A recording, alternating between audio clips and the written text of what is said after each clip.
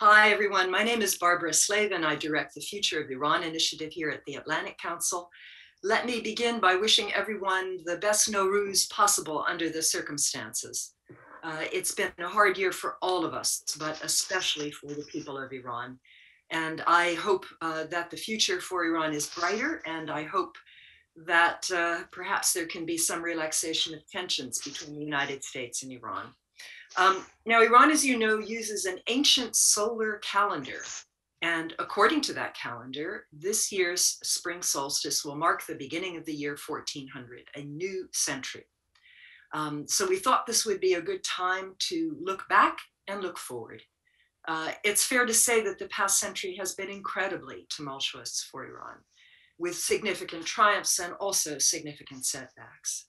Iran's long quest for independence from foreign powers, for development and prosperity, and for a more representative and humane form of government has certainly made progress at times, but it's also been stymied frequently by Iranians themselves, although sometimes with foreign countries playing a rather mixed role. So we put together what I think is a really fantastic panel of Iranians to talk about their country as it marks this, this turning point, inflection point, as we like to say at the Atlantic Council. And I also invite everyone to go to our Iran Source blog, where we have 3 pieces on this topic, 2 of them by Nader Shamlu and Sina Azodi, who will be speaking today. There's also one by Borzoy Daragahi, who's another non-resident fellow at the Atlantic Council. And finally, there's a piece by Shal Bakash, one of Iran's great historians and the author of an excellent new book on the life of Reza Shah in exile. So we're going to start with Nader Shamlu, who, as I mentioned, is a non-resident senior fellow at the Atlantic Council, and she's also a former World Bank official and development expert. And this is this whole event, frankly, was Nader's idea. After Nader, we're going to go to someone who is new for us here at the Council, but someone I've admired from afar for a very long time. And that's Sadegh Zibakalam, a professor at the University of Tehran, who is joining us from Iran with connections, hopefully still good. He has written and spoken quite thoughtfully and often critically about events in his country. And we're looking forward to his remarks. Then Sina Azodi, a non-resident fellow at the Council and a frequent contributor to our blog, for his reflections as a millennial who was raised in Iran and came here as a young man. And finally, an old and dear friend and a stellar analyst of Iranian politics, Mirzad Boroujerdi, who directs the School of Public and International Affairs at Virginia Tech. I got to know him when he was a professor of political science at Syracuse University's Maxwell School, and he's written a number of fabulous books and edited books on Iran, including most recently, Post-Revolutionary Iran, a Political Handbook. So Nader, it's over to you. Well, first of all, thank you very much, Barbara, for this kind introduction and also for hosting this event at the Atlantic Council. I think that it is my great pleasure and honor to be on this panel. And without much ado, let me just throw out a few ideas, and I hope that the other panelists, the other esteemed panelists that I have the pleasure to be on, will either react or contradict or maybe even, propose their own ideas. Earlier today, as you mentioned, one of my blogs was posted on the Atlantic Council, where I kind of compare the challenges Iran faces today with the challenges that Iran faced a century ago. Of course, the country is a very different country. Back then in early, in 1920s or the year 1300, Iran was had about a population of about 5 million, of which about, let's say less than 5% were literate and about 90% were rural, very little urban population. There was a big poverty and so on. And today, of course, Iran has about 85 million, with another 5 million supposedly Iranian diaspora across the world. The younger generation of Iranians have about 98% literacy, and of course, Iran is a much richer country today. But I think that some of the challenges that we faced back then are still around, and I would like to categorize them into three formidable challenges and one super challenge that I will explain right now. Well, the first formidable challenge is, of course, about government or governance. Um, as many of you may know, the constitutional revolution of 1906 and 1911 was a very aspirational piece. But nonetheless, it had, its purpose was to essentially balance the power between, or take it away from the court or from the king, and vest it into the parliament. But in between, the position of the executive, that means the government, the ministers, the prime minister, was not well defined. According to the constitution, the king had the power to appoint and dismiss prime ministers, but so did also the Majlis. And so there was this revolving door government, and in the end, the government was neither representative because it was an appointed government, nor was it a very effective government. Today we face something slightly, it's slightly different, but still the same problem, in the sense that, okay, today the government, the presidency, and the ministers, the cabinet, the president is elected by the people, but his role and also his powers and his accountability is not well defined, because it is being undermined or overshadowed, or whatever we may want to call it, by non-elected bodies. And in the end, again, Iranian people don't have as much of a say in the kind of policies, or in the kind of, or they have marginal say in the kind of policies that the government can pursue. So again, we still are still at the stage where we need to kind of have a representative government that comes to power, or is dismissed by the people, for the people, and we still are still struggling with that. The second challenge that I see is economic security and economic inclusion. Again, back then, Iran was a very poor country, largely agrarian, with the exception of a very thin layer of the oil industry. And again, it was a very thin layer of the oil industry. The rest was very agrarian, and there was this vast income inequality, with the exception of the aristocracy and some elite. The rest of the country lived in almost absolute poverty.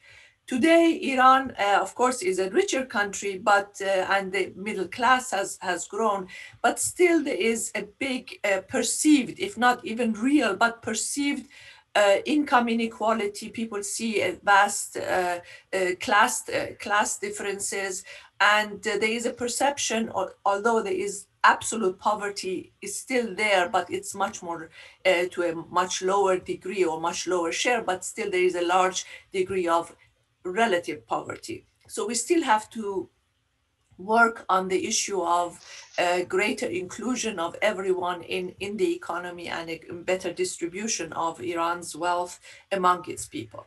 The third challenge that I see is that back then in the 1920s, in the beginning of the century, we were at loggerheads with two superpowers, with Russia, or although to a decreasing degree because of the Bolshevik Revolution, but still with Russia and with the UK.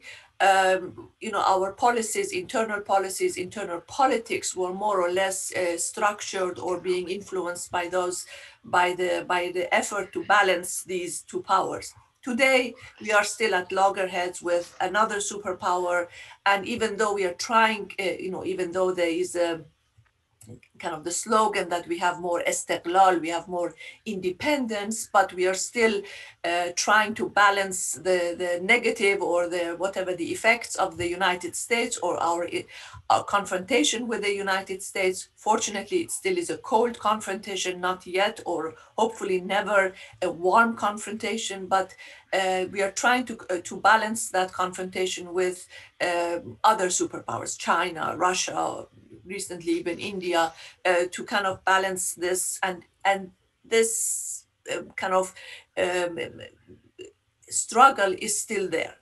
And then, just to be very brief, then I come to the superpower, a super challenge of all, which is the inclusion of women and minorities in the Iranian society.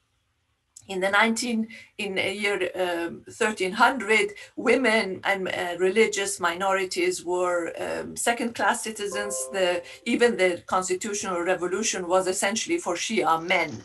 And today, even 100 years later, even though in between, we had a huge push to kind of gain more and more of an equal status with men in the society. But today, and particularly since yesterday was the International Women's Day, I have the right and the legitimacy to say that even today we are still struggling for that, and we still are far from being equal citizens with men.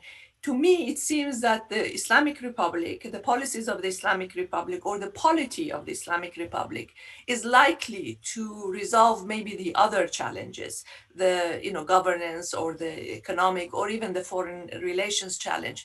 The issue with the inclusion of women or inclusion of other minorities, which, if you can count them all together, would be the majority of the Iranians, because 50% of women, plus of course the other percentages, it's an ideological hindrance or ideological issue that the Islamic Republic would have a very big difficulty to get over. So this is what I call the mother of all challenges that we still have to overcome. And with that, I would like to give the floor back to you, Barbara, and to the other esteemed panelists to, have their views on the challenges we face now. Thank you, Nowruz. That's a perfect way to set up the conversation. Now, if he's still with us, Professor Ziba Kalam, we would love to have your thoughts. One of the things that our blogs have focused on is the status of the middle class in Iran and how it has changed over the years and how important that is to the future of the country. So please, the floor is yours. Fame. Bismillah ar-Rahman ar-Rahim. I am honored to be on this panel. I sincerely thank Atlantic Council for providing me with this panel. I also wish all Iranians the new year, which, as Barbara said it correctly, it's the new century, 15th century for Iranians. I like to begin by saying that the beginning of the last century was a struggle for modernization, for political development, and above all for democracy. It manifested itself in the constitutional revolution, more or less at the beginning of the 14th century. And the most important goal of the constitutional revolution was a kind of democratic form of government, a government not according to the rule of the ruler, king, president, or whoever, but by the law. Now, for a host of reasons, the constitutional revolution did not materialize very much, and the Iranian did not experience, did not observe the fruit of the constitutional revolution, which was a form of democratic government. Much of the 14th century Iran, in my opinion, Barbara, has been struggle for democracy. After the fall of the Reza Shah after the Second World War, nearly, or rather 2 years before the end of the Second World War, there was 12 years of a kind of democratic atmosphere in Iran. Unfortunately, by the coup in 1953, Dr. Mossadegh's liberal government was overthrown, and for 25 years, Iran was ruled under a very dictatorial style of government by the late Shah.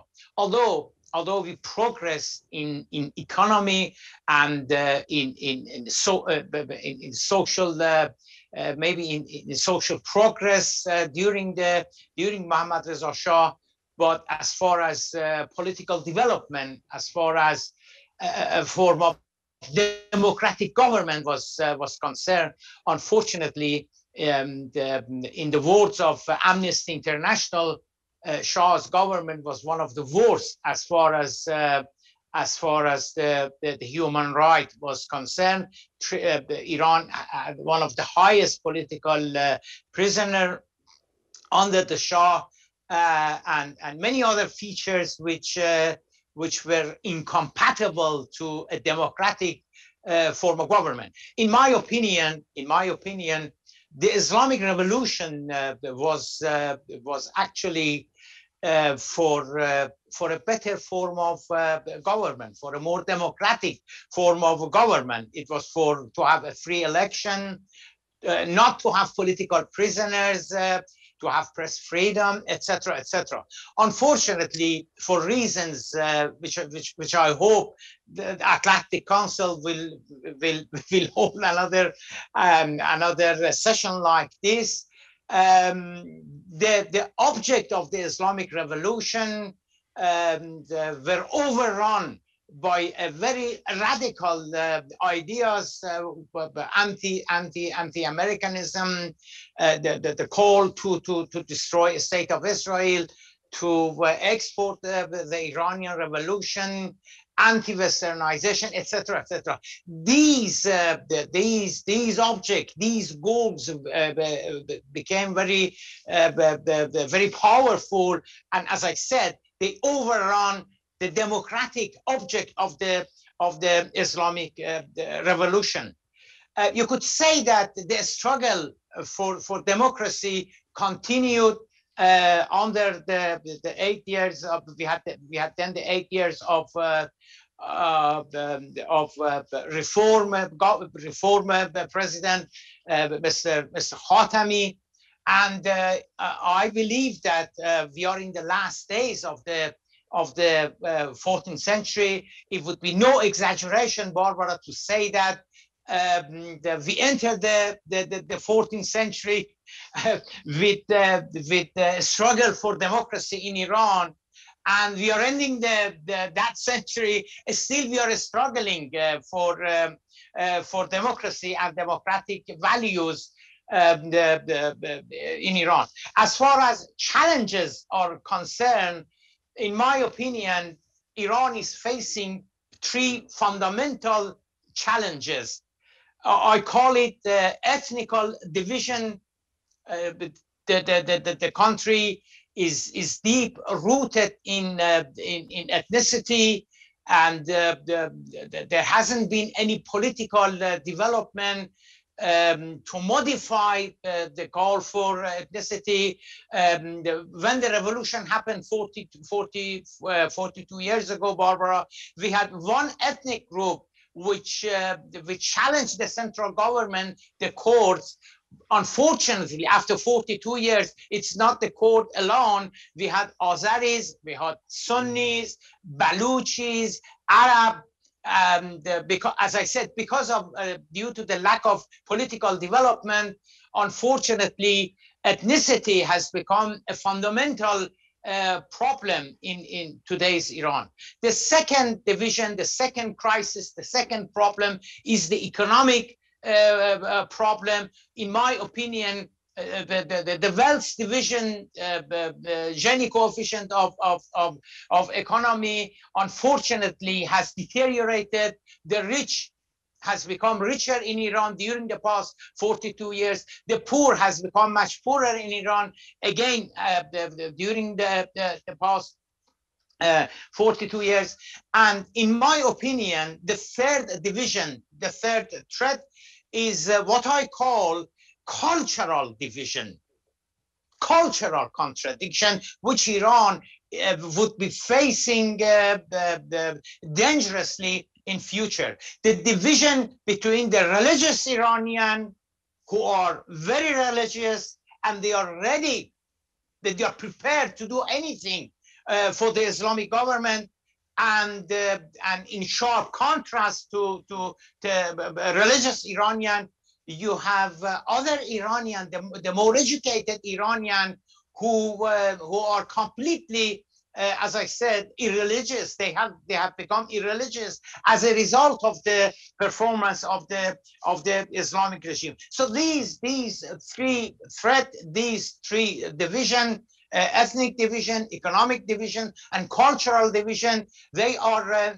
the pitfall. They are the danger of Iran as Iran would enter into 15th centuries in more or less 10 days time. And in my opinion, the remedy for all these the problems is political development and democracy.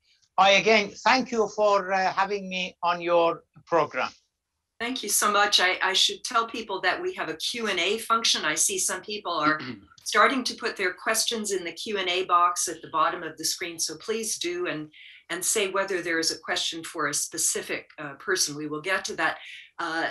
Professor Ziba Kalam, I have to ask you one follow-up, and that is, of course, we at the Atlantic Council and me as an American and non-Iranian obsess about US policy and the impact of our policies on Iran. Is it fundamentally a question of US policy at all? Or is this really something that Iranians have to wrestle with themselves?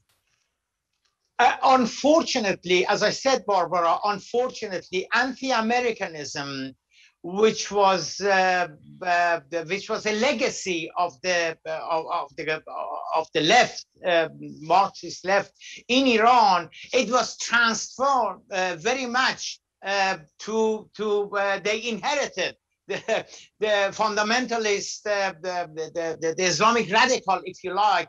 They inherited much of the leftist ideology and anti-Americanism or American imperialism, which was a big motto in Iran during the revolution by the Marxists. The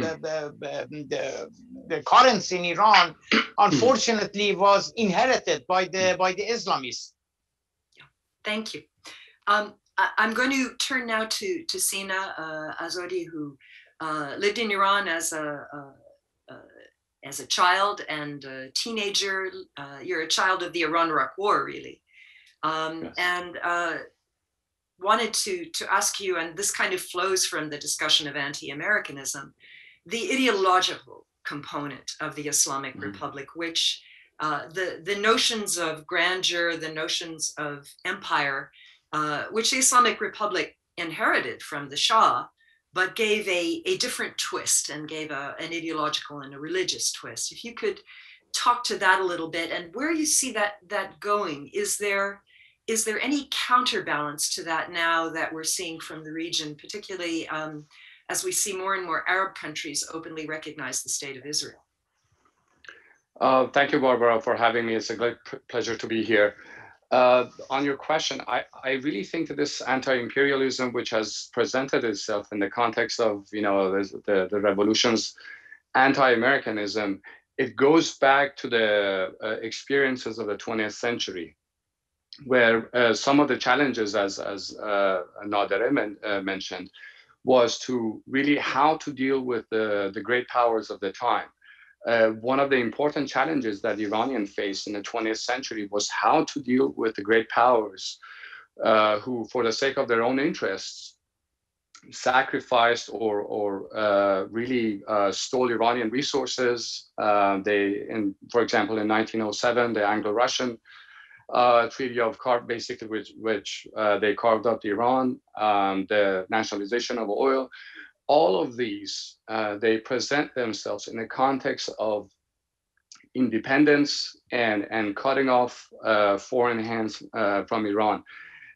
Early in the 20th century, you see the United States being the benevolent power, and as a counterbalance to the Brits and to the Russians, who were, as I mentioned, ripping off Iran of its resources, or as some put it, sucking off the blood of Persia.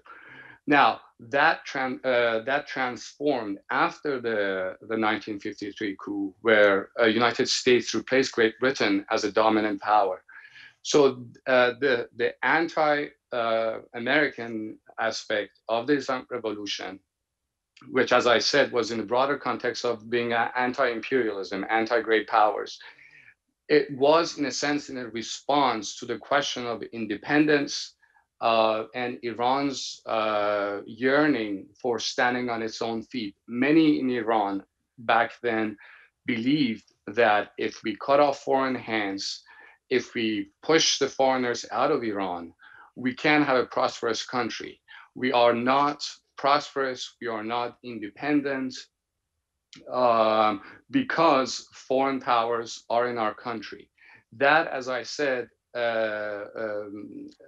presented itself in the revolution, in the ideological aspect of the revolution, that the United States was now the enemy.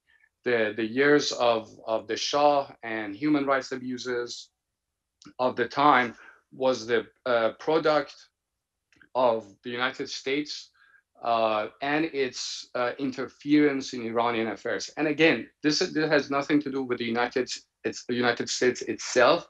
It really has to do with the Iranian mindset that we need to push the foreigners out of Iran to be able to prosper. And this, of course, during the after the revolution, I mean, during the Iran-Iraq War, even, it morphed into a desire to spread if not the system, then aspects of the system, certainly to Arabs, in particular Shia Arabs, around Iran and in the Middle East, beginning with Hezbollah and so on. Where do you see that going? This expansionist instinct in Iran, which has caused, of course, a lot of consternation, particularly among Arabs, and faced a lot of pushback. I think this has to do with really how Iran views itself and the region. And I really like to mention that, as many know, Iran, for much of its history, has been an imperial state, and it identifies itself with its imperial achievements. Now, that empire has ceased to exist, but Iranian rulers, be it the Shah, be it the clerical leaders, they still view Iran as an imperial state and act accordingly. Now, does Iran have the power and the capability to act as an empire? No, obviously not, but it still behaves like one. And that is why you see Saudi officials, and I think it was the former foreign minister, Adel al-Jubeir, who said that Tehran wants to reestablish the Safavid empire. Now, this shows how the Arab leaders view Tehran and how Tehran is still behaving. So my understanding is that in the next century, you will still see that Iran behaving like an imperial state, which, because of its history, views itself as a natural hegemon of the region and a country that has to be recognized as a very important player. Now, from what I've seen in the past 10 years, is that every time great powers, and namely the United States, they go to Iran and ask for assistance, they don't usually turn them down. They provide assistance, especially after the 9/11, or on ISIS. But every time Iran has been excluded from regional calculations, Iranians have made it very clear that they are the players in the region. And there are many examples when, for example, when the United States excluded Iran from the conference in Spain on the issue of the Israeli-Palestinian peace, Iranians escalated their interference in the peace process, just to make the point that we are an important player and you cannot have stability in the region without Tehran. Now, I believe this is a true statement. You cannot have peace and stability without Iran. But at the same time, I believe that Iran cannot have peace and stability and prosperity without the region, without the major Arab countries of the region. All right, thank you. Let me turn now to Mirzad, who has followed very closely the political and intellectual trends that we've seen in Iran, particularly since the revolution.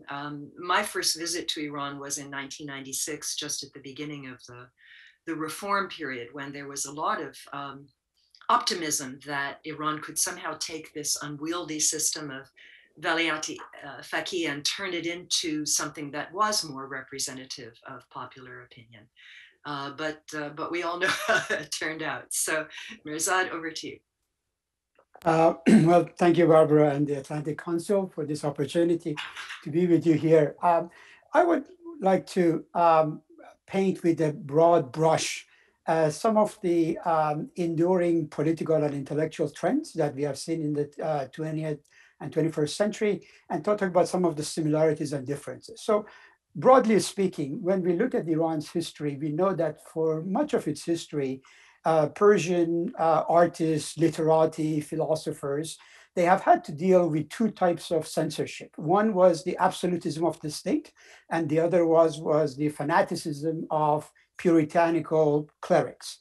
And in that sense, unfortunately, not much has changed. When we look at the history of Iran in the 20th century, what we see is that the last century basically testifies to the fact that still the Iranians are advocating for such things as freedom, rule of law, limits on the power of rulers and clerics alike, are struggling against the two twin problems of foreign interference and domestic despotism. And in my view, neither one is less significant than the other. And diminishing the importance of one really leads us to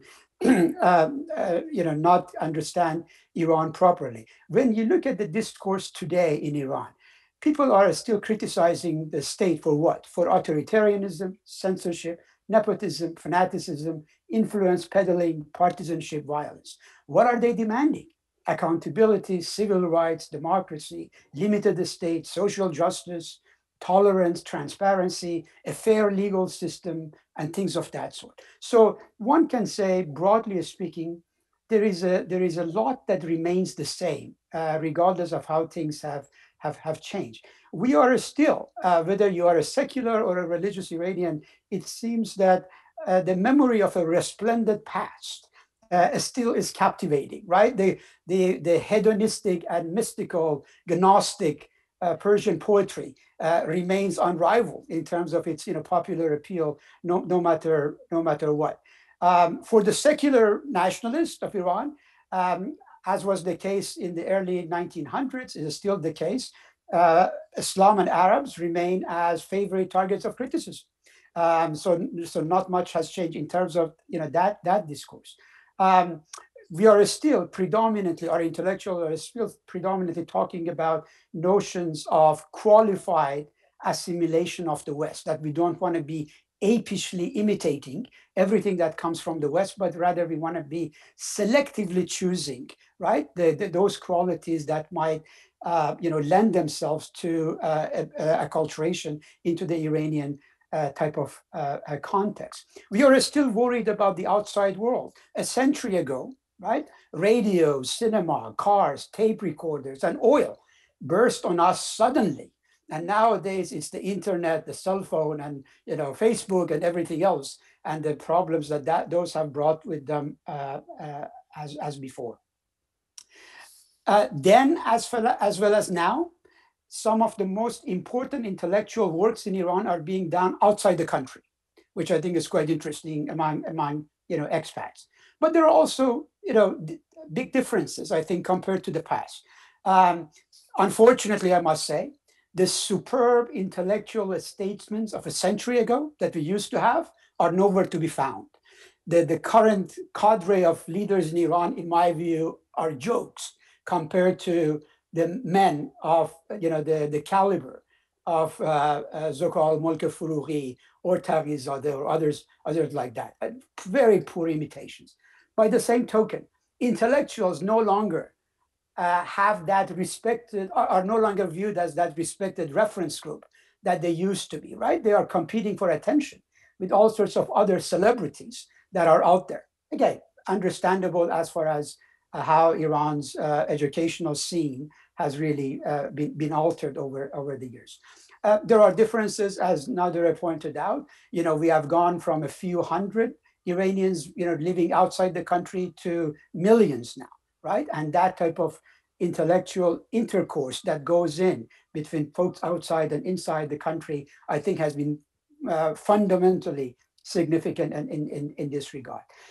As far as the 79 revolution, I think it's fair to say that the profound economic, cultural, social, political transformation that the revolution brought with it has endowed Iranian politics with a degree of sophistication and multidimensionality that was previously unimaginable, right? This is a much more sophisticated citizenry. The intellectual classes are much more acclimated with ideas, concepts that have originated from outside the country. Discussions of identity, power, legitimacy, minorities are much more sophisticated now compared to what there was.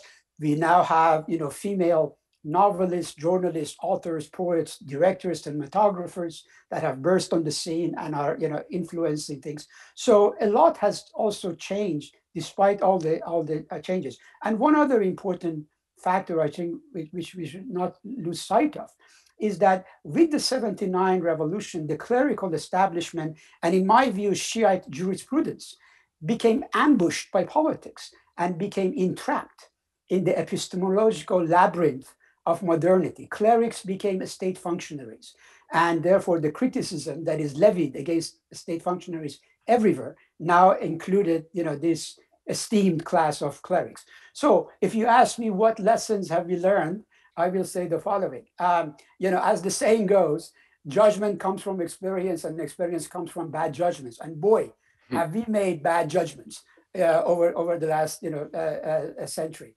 I'm reminded of the famous saying that experience is a good teacher, but her fees are very high. And apparently we have paid really high fees in this regard. Transition from monarchy to the republic did not say goodbye to authoritarianism. Alice, that's what happened. Nativism, which I have written about, in terms of an idea, did not become the panacea for our problems. To cherish what is authentic and indigenous basically meant, we had other types of problems to deal with. Revolution did not bring economic prosperity or individual freedoms with it, right? And therefore, a theocratic state, many argue, has really failed miserably as it turned religion into an ideology with all its shortcomings. So in the interest of time, let me conclude by saying that, I want to be hopeful, right? As they say, hope is the only capital of the unfortunate. And one would hope that with Iran's, educated, urban and young population, one can be, hopeful. But in this day and age, I find myself, frankly, more in agreement with the dejected tone of the following short poem by one of Iran's leading literary scholars, Dr. Shafii Katkani. This is the poem. A child named Happiness has long vanished. She has perky eyes and hair as long as my dreams. Whoever knows anything about her whereabouts, let us know. Here is our address: Persian Gulf to our south, Caspian to our north, right? That's I think Shafii Katkani has nicely summed up how I feel this in this day and age. Indeed. Thank you. That was lovely. We have about 20 minutes left. I'm going to go to some of your questions now. And I have one. This is from an anonymous attendee for Dr. Ziba Kalam. Do you believe the Islamic regime has the capacity to go back to the core objections of the revolution? Remember, this was fought not just for independence, but also to raise the downtrodden and to make Iran a more equal society. Yeah, it's one of the deepest and hugely important discussion amongst Iranians. The question is, Barbara, to put the question very simply, Barbara, is that is the Islamic regime capable of reform, or no, it isn't capable of reform? Obviously, the many younger generation, the Iranians, many Iranian expatriates who live outside the country, royalists, etc., they say, no, but this regime is not capable of carrying out any reform. Therefore, there must be a revolution. The Islamic regime must be overthrown. In my opinion, the question is not whether or not the regime is capable of being reformed. We must force it to reform. This is the job of Iranian intellectual, of Iranian reformists, and of Iranian writers, etc., because to overthrow the Islamic regime, the whole country would go backward. Those divisions that I mentioned during my talk will destroy Iran. Iran would become worse than Iraq. Iran would become worse than Syria. Iran would become worse than Afghanistan. And those divisions that Barbara I mentioned, if the central government for any reason is overthrown, I really don't think that anything would be left of Iran. Therefore, for the sake of Iran itself, we must try to reform the existing Islamic government, the existing Islamic establishment by reform. We have no other option. That is extremely well said. You have mentioned the divisions. I'm going to go to Nowruz. We have a question about religious minorities, and as we know, the Iranian state recognizes Shia Islam and Sunni Islam and Judaism and Christianity, although with limitations. But there's a question here about Baha'is, and if you could speak a little bit to the religious groups that have also faced a great deal of oppression under the Islamic Republic, and whether this can possibly change and we can see more tolerance for these groups. Well, thank you very much, Barbara. I think that the religious minorities, in a way, into the same category as women, in the sense that they're all second-class citizens. But then there are some who are more equal than others in terms of their second-class citizenship. And the Baha'is are probably among those who fit into the last category. Yes, unfortunately, despite the fact that under the constitution, under the Iranian constitution of today, every citizen is supposed to be equal. But then there are all of these shades of, unfortunately, all of these shades of qualifications that put some citizens behind others. I wanted just to, if I can take maybe 1 minute to maybe react to some of the points that were made by some of the other speakers. I fully agree that we now have at a point in time where we have to do some introspection. 2 points come to my mind. One is that we have been in this last century, or maybe even more than that, maybe 150 years, we have blamed our problems and our own shortcomings on foreign powers. We are like this because the British people were, the British government wanted us to do this. We had high, let's say, levels of corruption because of the Americans. We had this, that.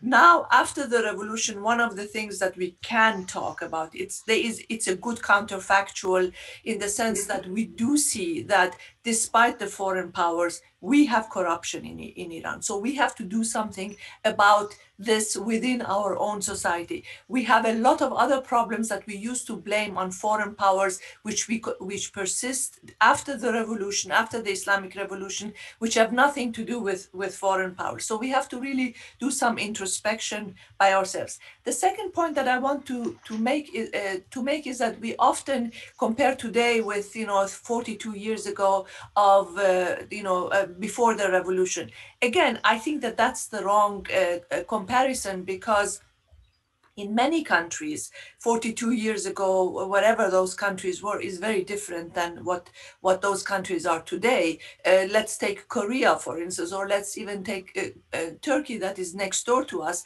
We see that the countries have progressed continuously.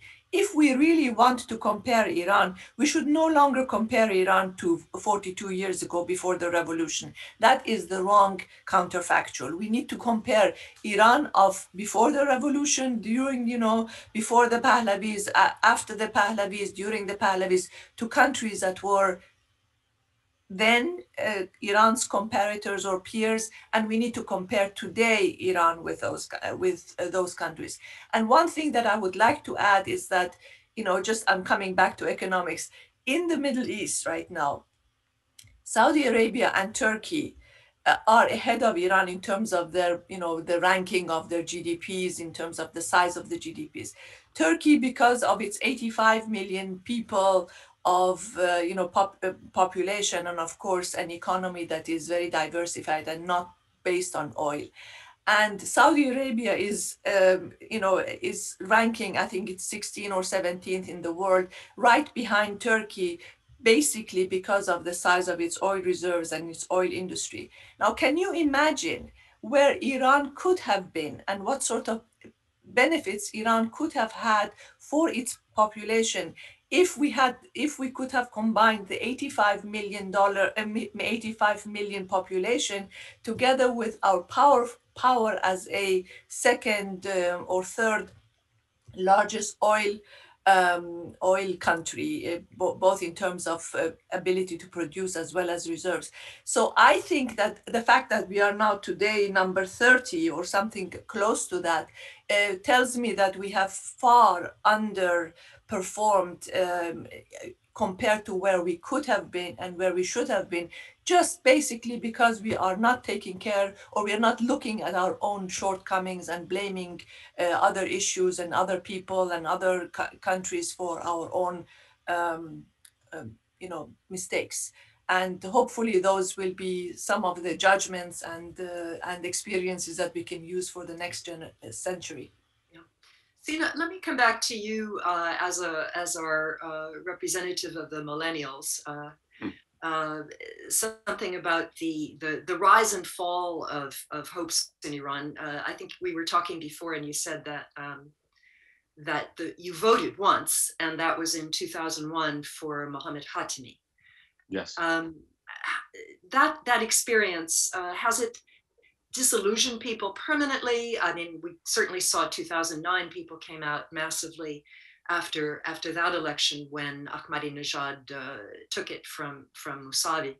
And I also have a question in the Q&A, if you could address about the problem of addiction in Iran. And I think this may not just be millennials, it may be throughout the society, but this is certainly narcotics addiction has certainly become a huge problem for the Iranian society. So I'll put that one at your door too. Okay, I'll try that one too. So when it comes to the hopes of the reform, I do remember when Khatami came to power. I was very young, but I remember parents, everybody, people around me were very hopeful that Khatami, with his smile, has come to power. his outreach to the United States, his famous interview with the CNN, which for the first time an Iranian official, the second highest Iranian official, had admitted to the wrongdoing of the hostage taking in 1979. He did not apologize, but he got as close as he could in apologizing. So a lot of people were hopeful. I remember my parents, my relatives, friends talking, and many were hopeful that things will change. I remember sitting in a class and our teacher said, let's vote. Hopefully we can change things in the country. And Khatami tried, but failed, really. Some, because of domestic pushback from the hardliners, and some of it, I would say, his unfortunate luck. And the terrorist attacks of 9/11 changed everything. Iran did distance itself from 9/11. It did cooperate with the United States, but again, the Khatami's unfortunate luck. It was the time where the American hardliners, the neocons, were in power, and the infamous axis of evil. It really changed everything in Iran. And the hopes of maybe improving relations with the United States, I think, were shattered back then. And again, I do not, this was not either Khatami's fault or anybody's fault. It was rather the unfortunate or tragic cycle of events or presidential cycles in Iran and the United States, where when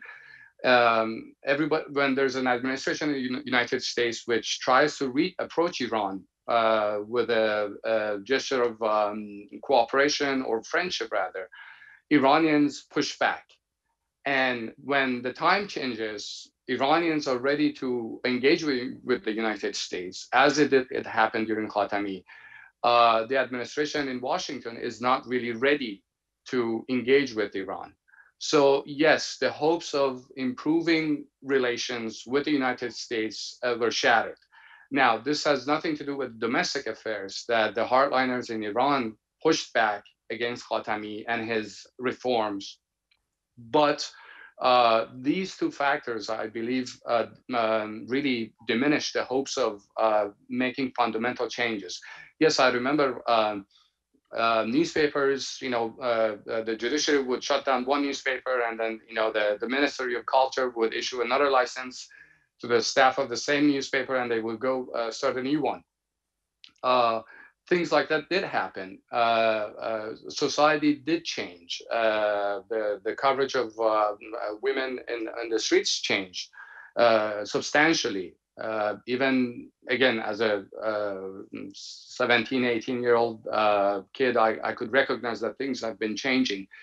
But as I said, again, there was a pushback from the inside, and there was a rather unfortunate settling of events between Iran and the United States, which neither was the Washington's fault, neither Tehran's. It was rather unfortunate.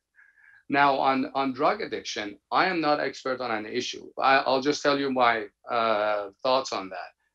I think setting aside the issue of opium and traditional addiction problems that have long existed in Iran, the surge in rather modern narcotics in Iran has to do with the younger generation trying to mimic what's happening in the West. They throw parties. Fortunately, I've never attended one of those, but I've heard that there's so many drugs available and cheap, and people just use them. Yeah. Well, it's not a problem just in Iran, I'm afraid. As we well know. We're almost out of time, so I'm going to give both Mirzad and Professor Ziba Kalam the last word. The question is, how do you promote reform in Iran? I mean, if we agree that that violent regime change is not the answer, and certainly foreign intervention is not the answer, how do you do it? And so Mirzad, maybe a couple of words, and then we'll leave the last word to Professor Ziba Khan. I think that this is the $1 million question, right? Whether this theocratic regime has the capacity for reform. You know, if you want to take the pessimistic outlook, one can say, well, you know, let's look at the track record. I mean, we have been talking about Mr. Khatami and others since 1997. But show me, where have the reformists made any inroads in challenging the authority of the supreme leader, in making the judiciary more accountable, in making the IRGC, Revolutionary Guards, more transparent in terms of their hidden economies, etc. Unfortunately, the answer to all those questions is that they have failed miserably, right? In other words, that the regime has no interest in power sharing, in becoming more transparent, in reforming itself, right? So here, I think the burden, we cannot be challenging the people who are dissatisfied with the state. If the state is remaining irresponsible, right, and doesn't answer to popular demands, what do you expect? First of all, what happens in the first stage is the loss of legitimacy, right? And I think, again, we will be living in loony world if we do not want to acknowledge the legitimacy problem of the Islamic State. That's number one. Second is, where is the boiling point? And do you understand, where that red line is if you are, a statesman, right? Again, I think here, going back to the point I was making before, unfortunately, I do not see among the Iranian elite people of the caliber, right, who could recognize where that boiling point is. So, regardless of what I want or Dr. Ziba Kalam wants, et cetera, I think we need to embrace ourselves that the present course can lead to more trouble down the road, if not a revolution, but long series of popular uprisings. As we have seen, the frequency of those protests has been up. Last 3 years, every single year there has been an occasion for people to come out, in thousands, if not hundreds of thousands, right? So I think the regime is also responsible for preventing us from reaching that point of no return. Dr. Zibkam, if you could comment, and also if you have any thoughts on the upcoming presidential election in Iran. Is it meaningless? Iran does have politics. What should we expect? Barbara, the majority of the social classes who tend to support, have tended to support reformists in the past, because of the horrible experience that we had with President Rouhani, will not take part in the upcoming election, which would be in about 4 months' time from now. It means that, in other words, the 24 million people who voted 4 years ago, nearly 4 years ago, for Mr. Rouhani, many of them would not take part in the coming election. That leaves the room open for the supporter of the hardliners, whom with the tiny minority would actually will have the new president in Iran in about 4 or 5 months time from now. Now that means that all the power, the judiciary, the parliament, Iranian Majlis, legislative, and the presidential the power would be at the hand of the hardliners. Now, many reformists say that actually it's not such a bad scenario, because at the moment, all the decisions, all the important decisions, all the principal decisions, be it in international relations, domestic economy, etc., is actually taken by the hardliners, but they are not responsible. They are not accountable to all these the decisions that they are making. Who is accountable? Mr. Rouhani is accountable. And, and many reformists are saying that let us have a radical, a hardliner as the president, so that the hardliner for the first time have to answer to people. They must be accountable, because at the moment they do, as I said, they do everything and they are not accountable for it. So in my opinion, the next president would be a hardliner. He might be from Revolutionary Guard, he might be from the civilian section of the hardliner. It doesn't matter. He would be a hardliner. Now, as to the question of the past experience, as Mr. Dr. Bruggerdi said, that the past experience has proved that the Islamic regime is incapable of developing towards a more accountable government. Barbara, the point is that everyone, like Dr. they are criticized, and rightly they say that this is the first fault, this is the second fault. In the economy, the Islamic regime has done so badly. In foreign relation, international relation, it has failed, etc., etc. But they don't give you any solution, any alternative. What is to be done? What should we do? Should we go towards the overthrow of the Islamic regime, which I told you would be ruin, not for the Islamic regime, but for Iran? Or should we try to reform from within the state? The problem with Dr. Bruggerdi and many Iranians is that they have given up any hope of the fact that this regime is capable of any reform. As long as we are confronted with this idea that the Islamic regime is not capable of carrying out any reform in that regime, obviously we would not be able to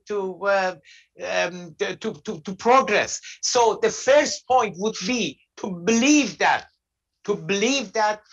this regime is capable of undertaking political reform. Well, I think that's a good note to end on.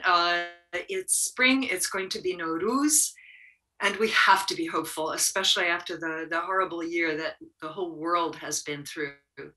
I could carry on this conversation all day, but unfortunately, we have to stop here. Let me thank so much everyone who's participated, and particularly Professor Reza Khan. I hope we will be able to have you back for other conversations, and I hope I'll get to meet you someday in person if I ever get a visa to go back to Iran.